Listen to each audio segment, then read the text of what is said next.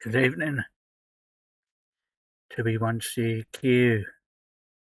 We seem to have another DMR radio on the scene from Retevis. Oh, hello, what's going on with this? No, I don't want that to come up on the screen. I can say goodbye to that. Let's get back down to this.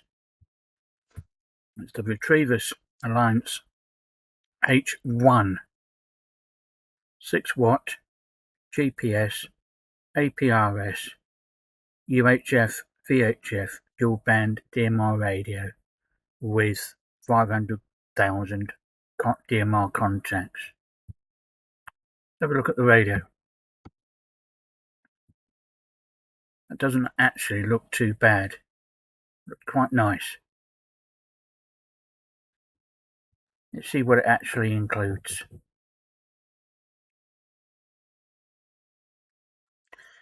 The H1 GPS APRS VHF and UHF dual band DMR radio is a game changer for outdoor enthusiasts and ham radio operators, with its advanced features like APRS, GPS, AES 256 encryption, and SFR functionality.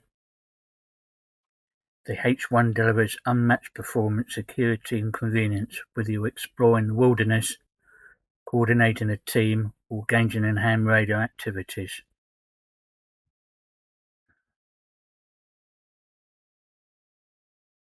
And it also has Talker Alias. Now we know about the dual band mode, 2-tier stuff for the DMR. Oops. Let's get down to the interesting bit. Dual display, dual standby, APRS, we all know about.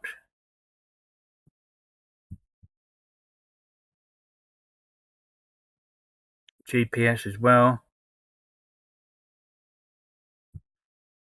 Hello, what's going on with my PC later on this afternoon? No, mate, I don't want you. Better.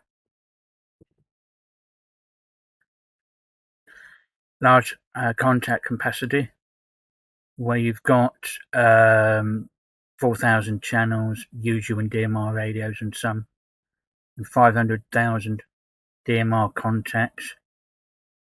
And the power output of this device is 6 watts, 3 watts, and a half a watt. That just repeats what I just said. Talker Alias. Amateur radio allows you to set your specific display name by the computer, which is good helper for rescuing teammates to identify the caller. And there's Talker Alias. C-type charging. Let's have a look. With its powerful 2900 milliamp hour battery and the built-in power saving features, the H1 supports up to 24 hours of standby time,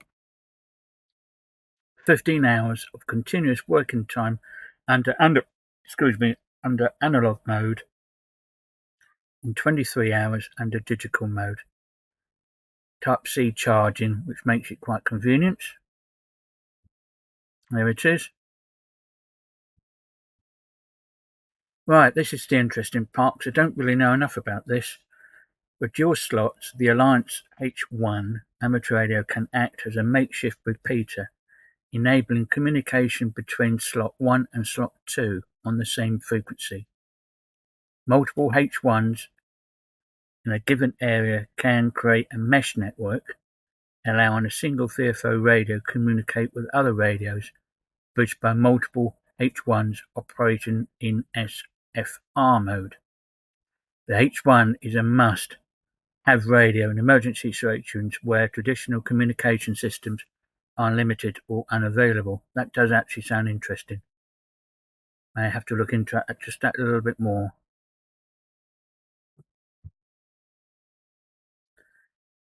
Same frequency relay, time slot 1, time slot 2, and you've got another radio in the middle, which is obviously in SFR mode.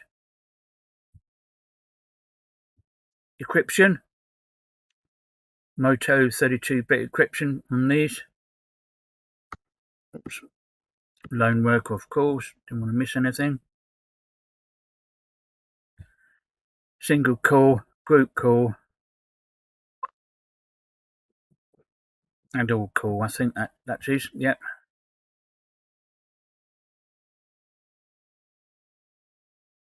Man down facility, automatic alarm and remind your mates to ensure your safety.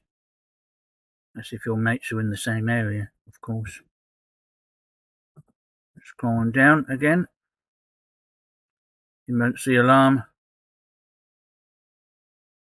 Customize side keys. 2 side keys on the left side of the two-way radio can be set to needed function freely, including power adjustment, contact list, making it easier to operate. That's not too bad. They customize the side keys. I'm not too sure if that said the radio or in the CPS. I haven't quite seen the CPS yet, so it might not necessarily be available. I've actually sent Retevis an email asking for the CPS. One touch call can be handy. Last heard function.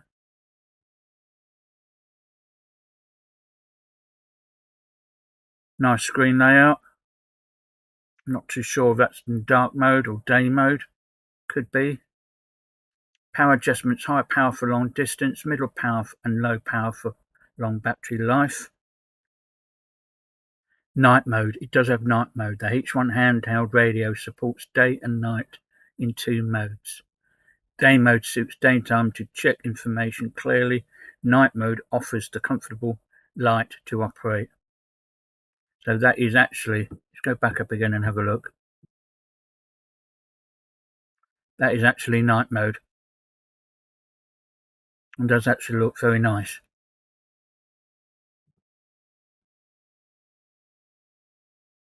That's what comes in the package.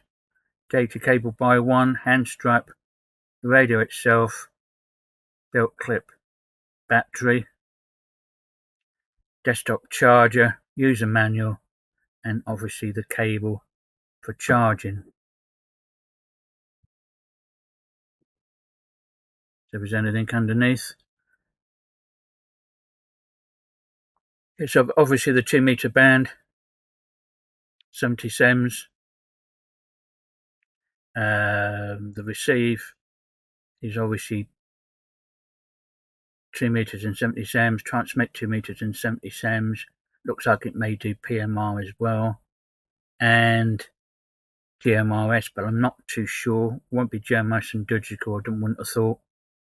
Perhaps I'm not a GMSR user or license holder. I can't really tell you.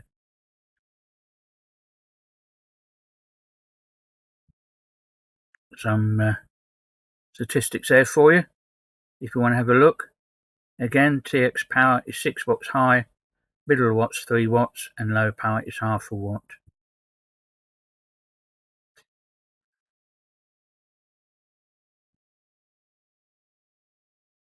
And that does actually look. And it also receives the NOAA weather channels for the Americans, not available over here in the UK. CTCS scan and all that lot as well, as you would expect on the radio like this.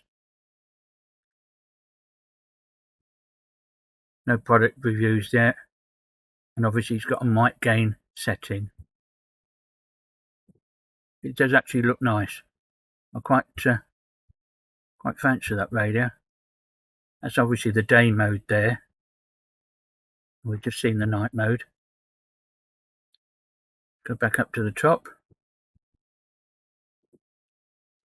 And there it is, and they've got it in stock.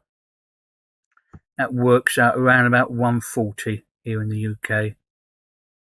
You can get free postage, or you can pay postage. That takes it a little bit quicker, depending. All got the information on the cart there if you do actually purchase it. Don't think it's a bad price. I think when I got my HD one, that was about 170. So it's a not bad price. Not too sure what